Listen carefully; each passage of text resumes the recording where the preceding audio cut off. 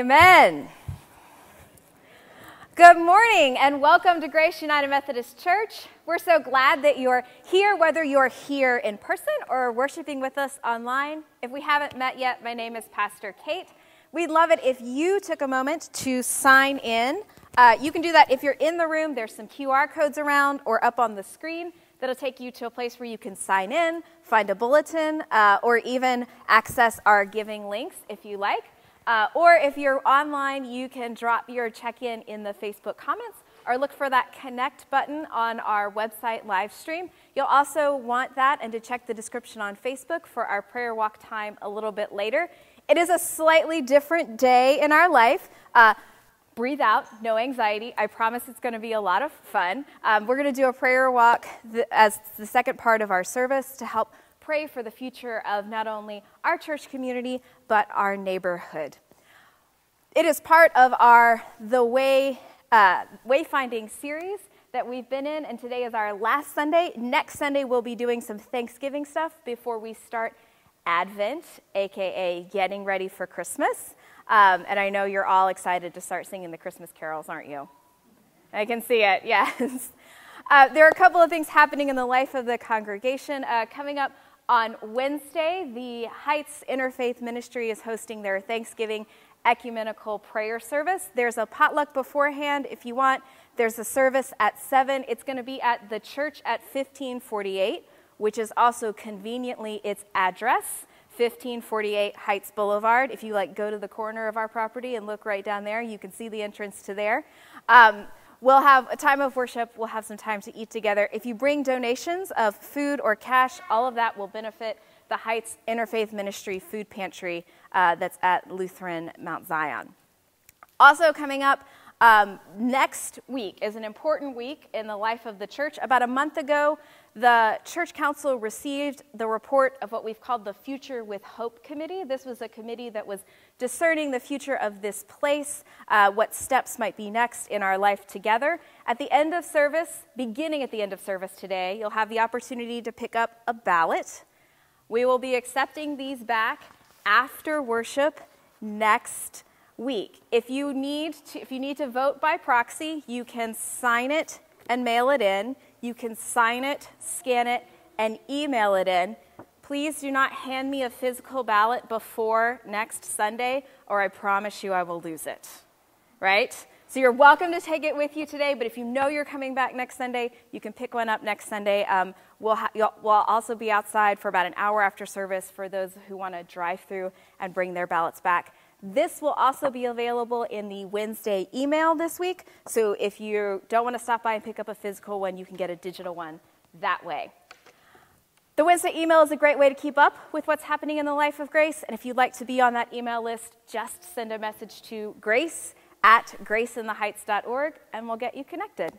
But now, as we turn our hearts to worship, the bags. I'm sorry, I forgot the Burris bags.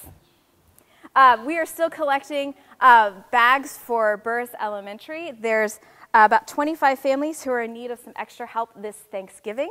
So you can find a list for that in the back along with extra bags if you want. We also find that sometimes the bags are a little, so boxes accepted. Now, as we turn our hearts towards worship, let us begin with our introit.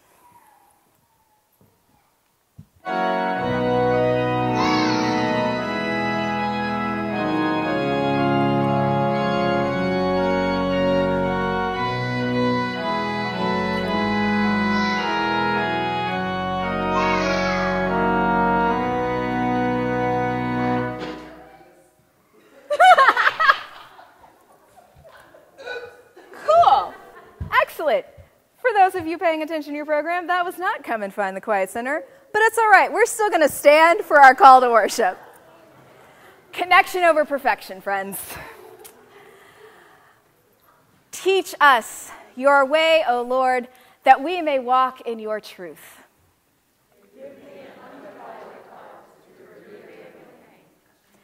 We give thanks to you, O Lord, our God, with our whole hearts. And now we will sing, Lead On, O King Eternal.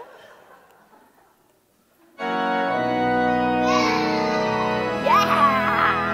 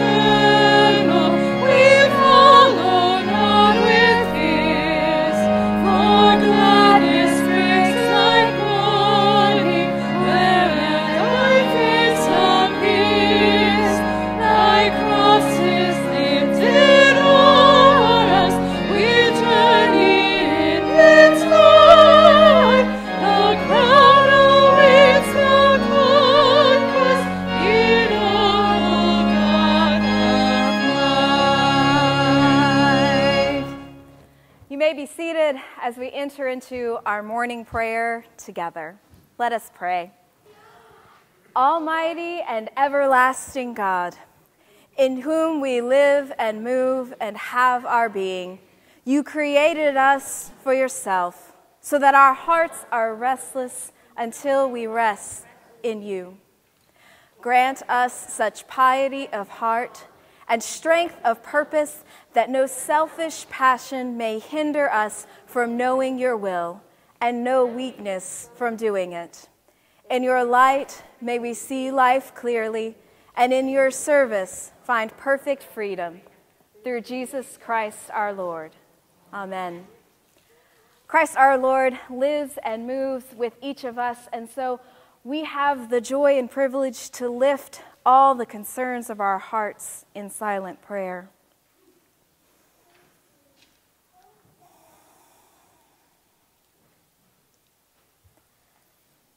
God, you are ever with us.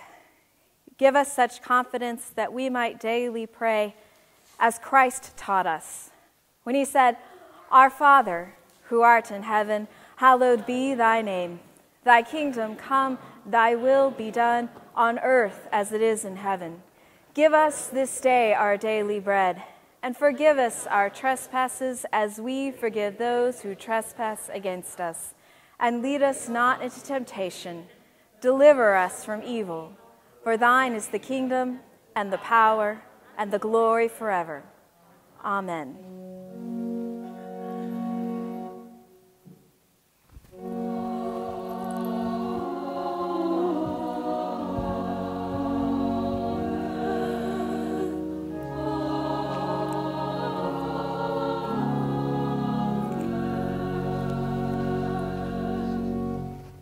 Good morning, boys and girls. It is time for children's time. Would you like to come forward now and join us?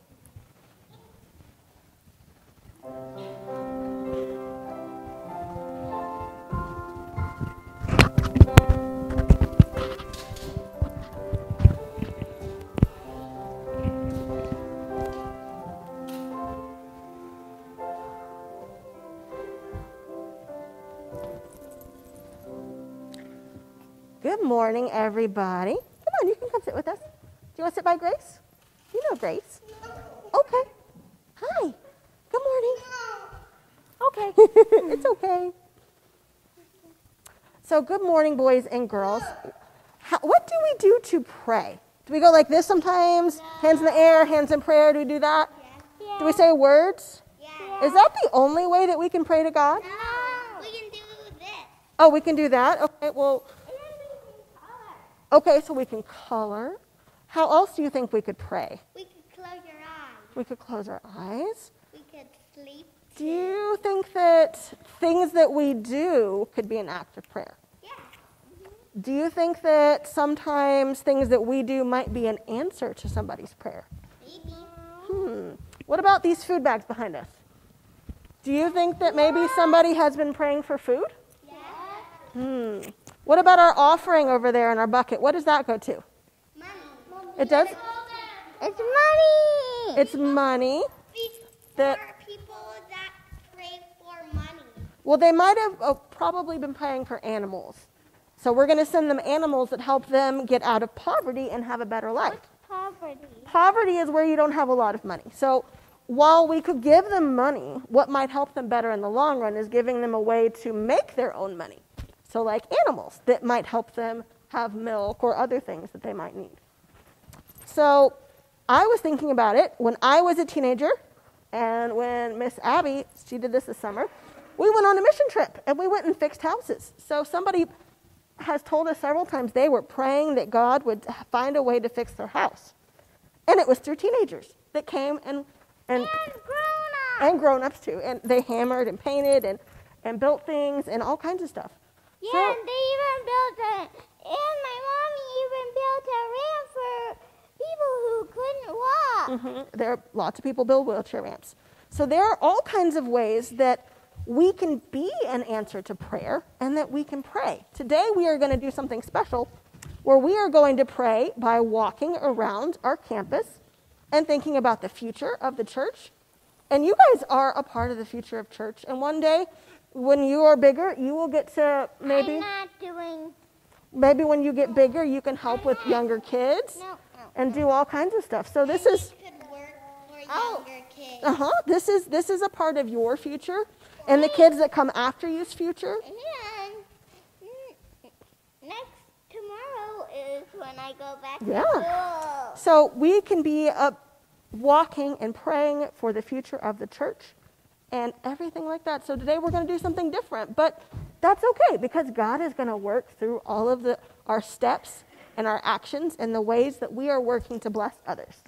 So good job to all of you. I know you're going to do an awesome job in a little bit. So let's put our hands in the air. Hands in prayer. Dear Jesus who loves us, help us, we pray, to be your good children and live the right way.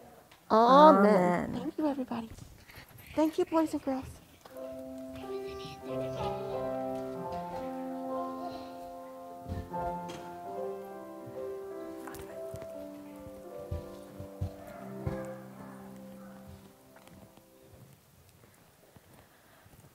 Our scripture reading this morning comes from the prophet Isaiah. We're in the 43rd chapter. But now thus says the Lord, He who created you, O Jacob, He who formed you, O Israel, do not fear, for I have redeemed you. I have called you by name, and you are mine. When you pass through the waters, I will be with you, and through the rivers, they shall not overwhelm you. When you walk through fire, you shall not be burned, and the flame shall not consume you. For I am the Lord your God, the Holy One of Israel, your Savior. I give Egypt as your ransom, Ethiopia and Seba in exchange for you, because you are precious in my sight and honored, and I love you. I give people in return for you, nations in exchange for your life. Do not fear, for I am with you. I will bring your offspring from the east and from the west. I will gather you. I will say to the north, give them up, and to the south, do not withhold. Bring my sons and daughters from far away, my sons and daughters from the ends of the earth, everyone who is called by my name, whom I created for my glory, whom I formed and made. Thus says the Lord, who makes a way in the sea, a path in the mighty waters, who brings out chariot and horse, army and warrior. They lie down, they cannot rise. They are extinguished, quenched like a wick. Do not remember the former things, or consider the things of old. I am about to do a new thing. Now it springs forth. Do you not perceive it? I will make a way in the wilderness and rivers in the desert. The wild animals will honor me, the jackals and the ostrich, for I give water in the wilderness, rivers in the desert. I give to drink to my chosen people, the people whom I formed for myself, so that they might declare my praise. The word of God for the people of God. This morning, friends, we are in yes, I'm not used to doing the first reading.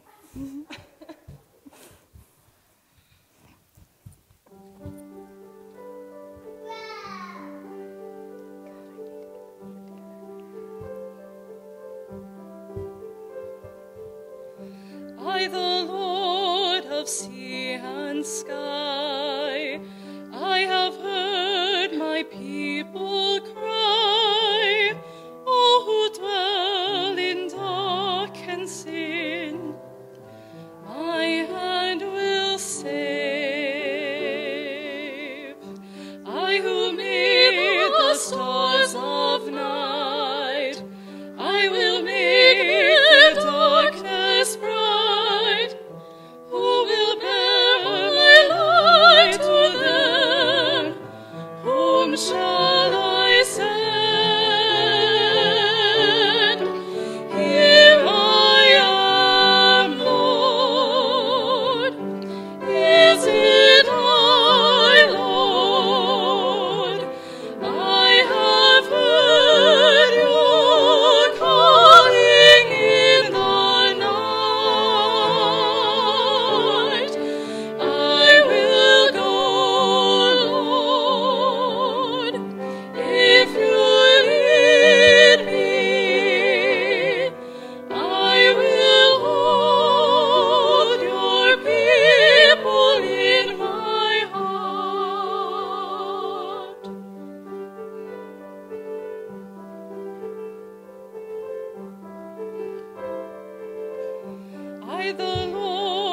snow and rain. I have borne my people's pain. I have wept for love of them. They turn away. I will break their hearts of stone. Give them hearts for love alone. And I will speak my word to them. Whom shall I send?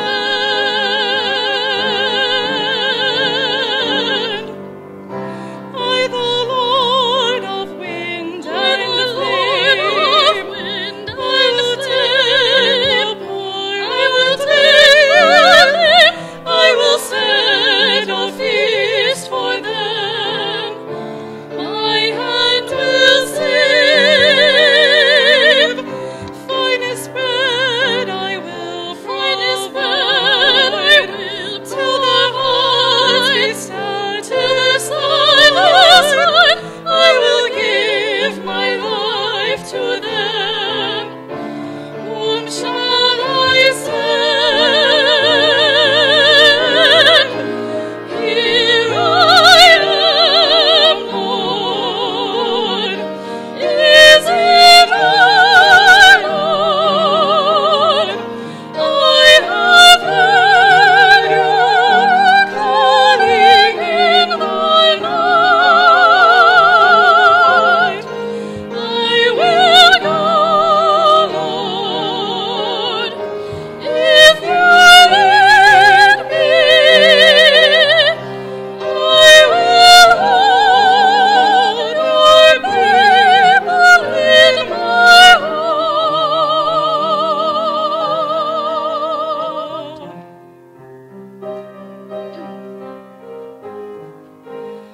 I will hold your people in my heart.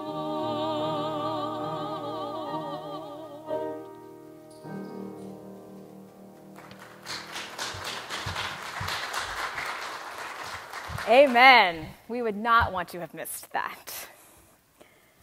We are embarking on a journey, friends, for the Lord calls and we are saying, here I am. So in just a moment, actually right this moment, I'm going to invite you to stand up. We're going on a walk together.